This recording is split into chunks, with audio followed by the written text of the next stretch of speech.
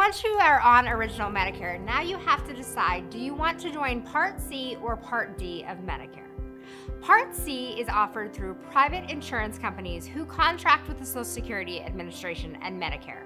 These companies offer you an option that it has to be at least as good or better than Original Medicare's offerings.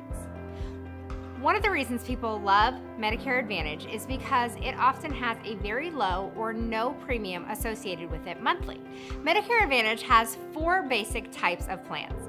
The first is a health maintenance organization, otherwise known as an HMO. This is going to have a limited number of providers within its network. In this plan, however, you will have the option to pick based on who you want to see as a primary care physician and other specialists. It is important to note with an HMO that you do have to have a referral or pre-authorization to see specialists unless approved when you join. The next plan available is a preferred provider organization or PPO. These have much larger networks and often have the flexibility to seek providers outside of your network when necessary. People like these because you don't have to have a referral to see a specialist from your primary care physician. Just like other plans, you do want to make sure you stay in network to keep your costs as low as possible. Next, we have what's known as a private fee for service or a PFFS plan. These plans have set rates that they require healthcare providers to accept. If you have a facility who does not accept the rates, the service would not be covered by your plan and you would be out of pocket for those services. Next are special need plans. Special need plans are meant for people with chronic conditions or disabilities.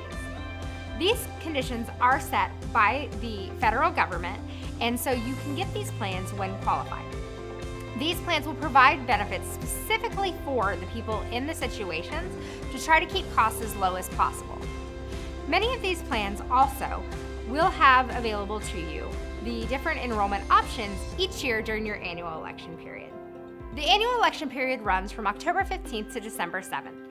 Every year, you have the ability to review your plan, any changes that may come through on that plan, and decide what you'd like to be enrolled in starting January 1st the next year. The final plan available to you is a Medicare Savings Account or MSA account. These are noted as Part C plans. However, they have a hybrid option to use similar to Medicare supplements.